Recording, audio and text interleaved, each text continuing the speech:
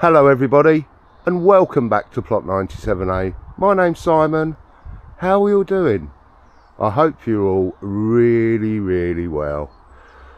Well, over the last few days has been absolutely stunning down here on the south coast. We've hit 28, 29, just unbelievable. It's summer's here, and you know it's summer because it's Glastonbury weekend. It's Friday the 28th today, and the south coast just comes alive with holiday makers and the place is absolutely buzzing. So thank you. Here comes the sun. Long hot summer. Paul Weller once said, let's have it. Let's have a real good back half of the year. Welcome to the tour, everybody. It's yeah, it's just been absolutely, it's a thrill. It's just a joy to be down here. I just wanted to show you, this is the feed that I was first using on the tomatoes and the chilies. It's not expensive. I think that was about £2.50 in the local hardware store, and it's perfectly, it's, you know, it's a perfectly good feed. But let's just go and show you magic elixir. I could keep calling that. But this is our comfrey and nettle mix, and it's super edible. See how nice and dark that is, full of nutrients, and it's actually started to smell. It's more of a sweeter smell. It's not as pungent on the nose as what it is, but we've been using that now, and it's because it's Friday, feed on Friday.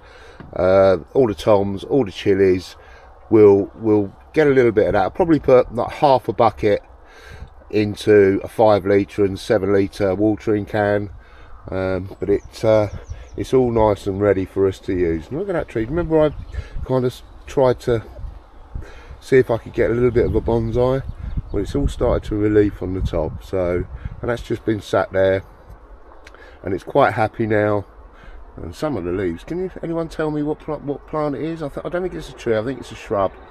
But yeah, I'm gonna probably keep it in that pot for this season and just let it establish its roots, because it got dug up. But yeah, very happy. And the artichokes, or the sunchokes, which we now know, the member of the sunflower family, some of the leaves are looking a little bit limp. I've given everything a really good water today, this morning, before that was my first job, because I say just the temperatures have been incredible. This is our horseradish, and apparently you can eat the leaves, so I've been gelling up on horseradish, and that's going to sit in there until next season. We're going to harvest it. But yeah, everything. Strawberries. Now, I've left all the strawberries, but one of the lady gifted us some strawberries yesterday, and we was eating strawberries for breakfast, and they were absolutely delicious. So here comes the sun. It's been a little bit overcast today, but you can see it's just been perfect growing conditions. Right, let's go and have a look into the polytunnel. Now, I've not watered in here today yet, because everything's going to get a feed, but just looking at our Carolina Reaper, it's started to stretch out, and it started to put a few flowers on, which is a real bonus. And we're not going to get the crop we got last year off of it, but if we can get a few off of there and keep it going for next season. Obviously, it got set back where the ant's nest was in the pot in the greenhouse, and I took it out of the pot, washed all the compost off, and repotted it. So that knocks it back a few weeks, but it's we've kept it going, which is such a thrill. And our garden pearl have just exploded with flower, and we've got quite a few, well, not quite a few, we've got a few tomatoes started to appear, but the flowers have just exploded. It's just this heat. It's been absolutely incredible. And our tomatoes, did I plant them too close together? Of course I did. I didn't give them enough room. That was my biggest mistake in pretty much everything, to be honest. But they're looking really good. I've been trying to manage them as best I can with the side shoots, and I've taken a few leaves off of the bottom to try and create a nice bit of an airflow, so we're not going to just to try and discourage the blight. But overall, first time this video, very, very happy. And I just wanted to show you some of these. These for me are just, I'm pretty sure these are Marmans. They're a beefsteak tomato, and just brilliant. Just really happy. The biggest mistake, or the biggest error I made, I've put the taller ones at the front, which, you know, the ones at the back. But again, that's a learning curve for me, and I've unfortunately I've forgotten what ones I've put in. I didn't label them. Another silly thing to do. So next season they're all going to get labels. But as the tomatoes produced, I've got a catalogue of what we had, and as the tomatoes produce, we will be able to determine what variety they are. But I know that these are plums. Look at these, beautiful. So I've looked, and pretty much not every plant, but the majority of the plants have started to produce some fruits. Now I saw some on the Moneymaker. Where did I see the ones on the Moneymaker this morning? Oh, it's right at the back. I do apologise, guys, but there's one. There's a couple. I don't know whether you can see them right at the back. So I'm super thrilled. First time growing. You know, you can read, you can watch videos, but until you actually get hands on and doing it, it's a real thrill. But the heat inside here has been, even with the door open, you know, doors open, windows open, it's still 2 or 3, 4, 5 degrees warmer in here. And they're not getting that direct sun, but you know, they've done very. I'm really happy with it. It's and again, it's still quite early on in the season. You don't really, you know, you think, oh blimey, we've been going for a few weeks now, but it's still quite early. I mean, we're just coming into July.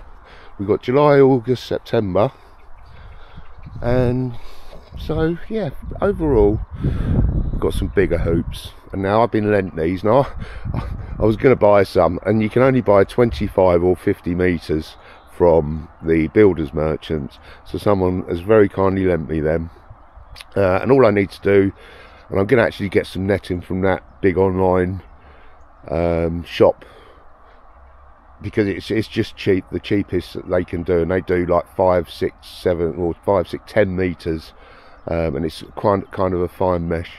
But our carrots, where I had the glass on, really haven't germinated at all. I think there might be a couple that are starting to germinate, but the parsnips have germinated, or some of them have, and some of the carrots, which I'm going to be thinning out.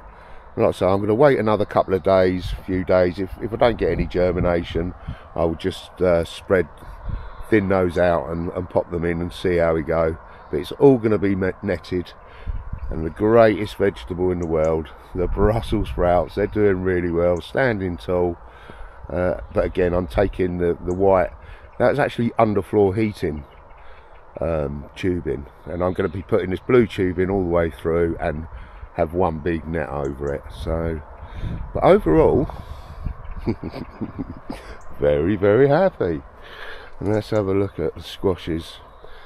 This, for me, was the best thing I've done all week, was being able to tie some of these runners up. And this one, I'm sorry about the wind, there might be a little bit of wind noise, everybody, so I do apologise for that. But they've started to attach themselves on their own to the cage.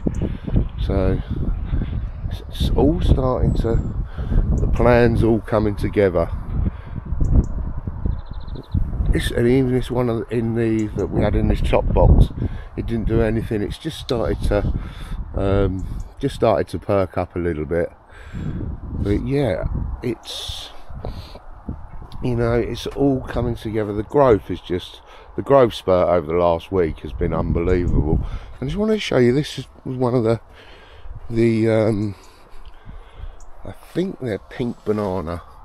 They're actually started to produce a few, but I'm not gonna I only kind of want half a dozen off of each plant. Another thing that I've learned, you don't want, the plant will only produce a certain amount, which is why you do get a lot of them kind of dying back and rotting, because it just hasn't got the energy to produce produce tens. It will only produce half a dozen, something like that. So we're going to manage it. But as for the runners, they can go all over that cage. So, but poor Belotti beans. I have succession zone, and they are starting to come out, but they're looking very, very sad. And I just walked around, and a gentleman's runner beans round the side. He's just absolutely smashed it. He's got his canes are full. They're all full of flowers. So I need to ask him what his recipe is. But just kind of nice to it. It was just such a thrill to start tying the runners on, and when you see them shooting up and trying to grab hold of the cage, putting their own runners around the cage and trying to hold on, it's, yeah, plans potentially coming together. But all the plants have had, I give them all a feed, a comfrey feed, and some of the leaves, like I say, it's just exploded with this. It's been this outstanding weather. But one thing you do need to, I have done, is I've come down here. I haven't watered every day. I've given them a good drink once every other day. So let's just have a look at our cosmos. And the cosmos is, what can I say? I doff my cap, sir, because you were so bang on. I've not topped them at all, and look at the growth over the last week or two. Well, over the kind of the last month, but they really have started to put on a show. No flowers yet, but I'm expecting a bit of an explosion, and I might have to trim a few off.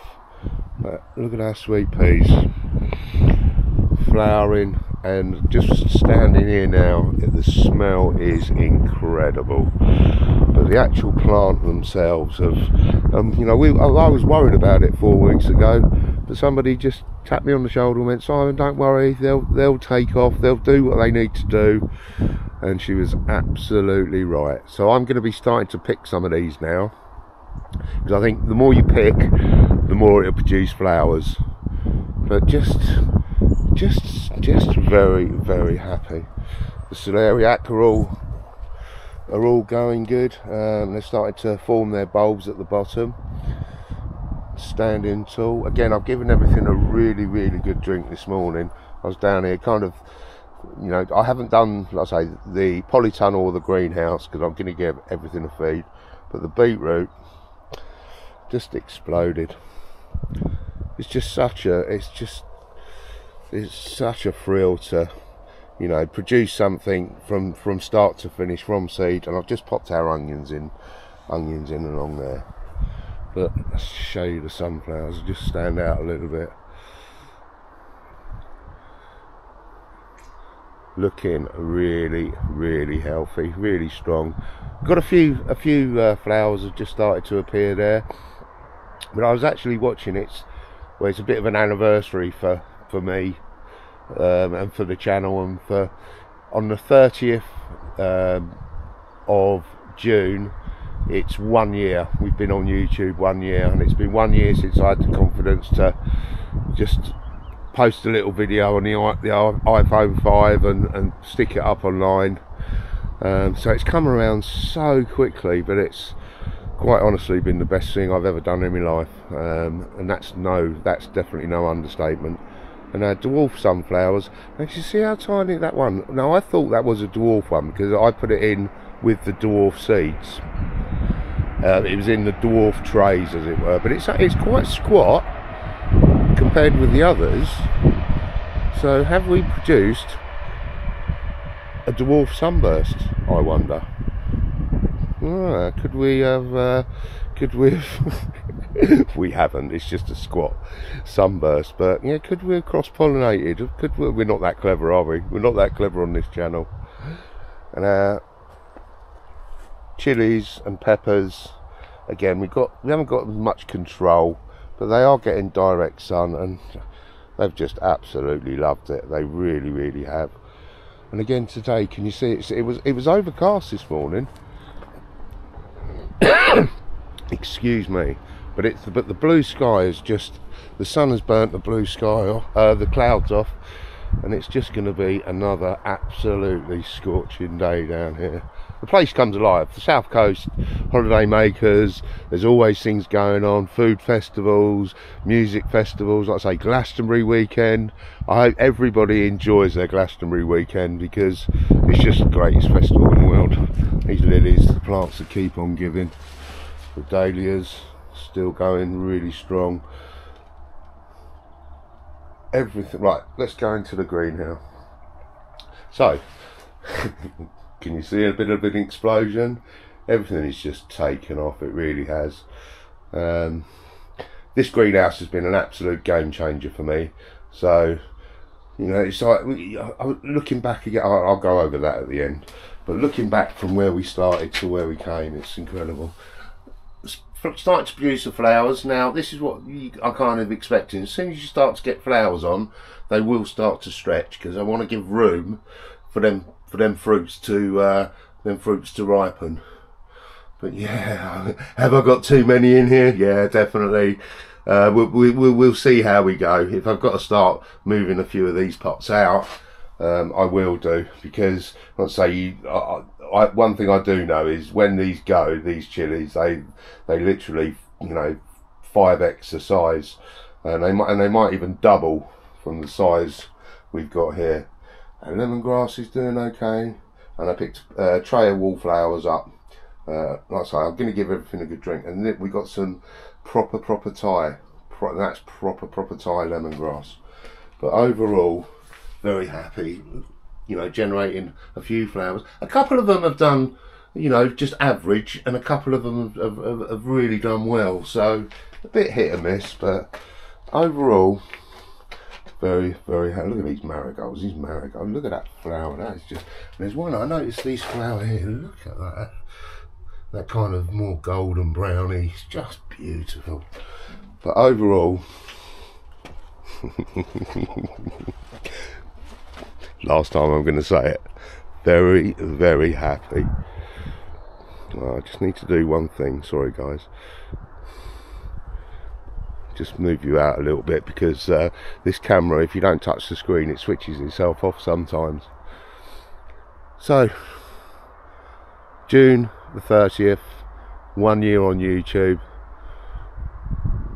It's been incredible, and it's been incredible the generosity of people. We've had the greenhouse, the plots changed, we've got the beach hut, but the most incredible thing that has happened has been you guys, for watching the videos, commenting on the videos, or liking the videos, but only if you like the videos. I don't want you to do it if you don't, because it will give me a true reflection. And for subscribing, it's just been incredible. You have just been absolutely incredible. You've lifted my confidence level in a year, and we're probably hitting an 8 now, whereas kind of we were at a 6, a 5.5 or a 6 this time last year. So thank every single one of you for doing that, and you're just doing it by watching the videos. So thank you, and I truly mean that. And our greatest, I'm not going to rank people, but a very, very supportive person to me has been Ali and Gerald from My Rusty Garden. Ali, thank you for just being you, just growing, for commenting on a video, for just saying the right thing, lifting the spirits, mate. You're an absolute superstar. So thank you, Ali, My Rusty Garden. I wish you all the, you deserve everything you get, mate, because you're just, you both of you are just absolute superstars. So, well, we're going to end it there.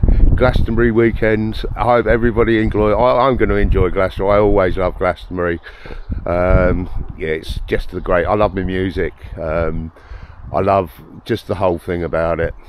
So we'll see you all very soon. Have a great gardening week.